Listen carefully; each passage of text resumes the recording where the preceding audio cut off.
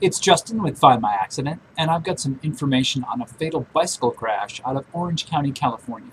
On Wednesday, February 29th, the Huntington Beach Police Department reports that Westminster resident Ernest Klein, 79, was riding through the area around 11:10 a.m. Investigators say Mr. Klein's eastbound bicycle was traveling near the corner of Abel Lane and Balsa Avenue when he was hit by a 2009 BMW operated by a 23-year-old Long Beach resident.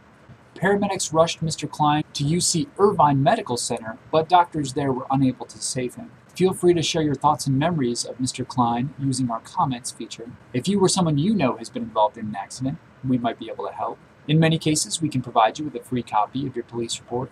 We can also put you in touch with nonprofit safety groups.